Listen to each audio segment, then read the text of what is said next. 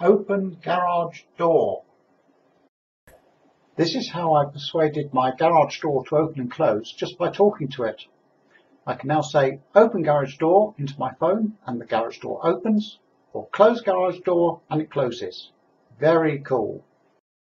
I used my Android mobile phone as an input device for encrypted communication via Bluetooth to a Raspberry Pi in my garage. The security light housing provides a weatherproof enclosure, and the reflector also acts as a waveguide to improve the range. So on the phone we start the app to make the Bluetooth connection. The smartphone handshakes with the Raspberry Pi. Open garage door.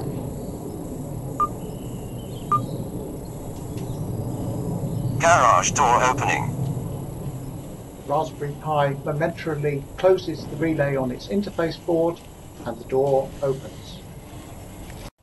The Raspberry Pi is connected by USB cable to the Bluetooth dongle on the outside. The interface board behind is connected to a proximity switch so it can tell whether the door is open or closed, and also to the door operating mechanism. The relay is wired into the door operating mechanism in parallel with the normal switch. The Raspberry Pi is protected from all this external circuitry by opto-isolators.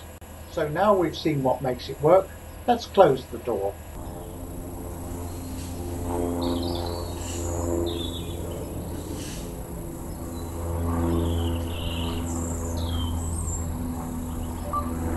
Close garage door.